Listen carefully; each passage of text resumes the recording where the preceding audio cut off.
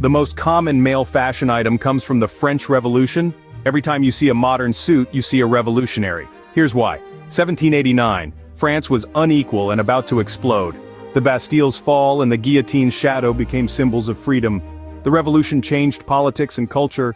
Aristocrats left fancy clothes for simple sans-culottes to blend with the commoners and save their heads. The sans-culotte style evolved into the modern suit and all today's business outfits. Share this story. Comment any other revolutionary culture stories you know. Subscribe for more.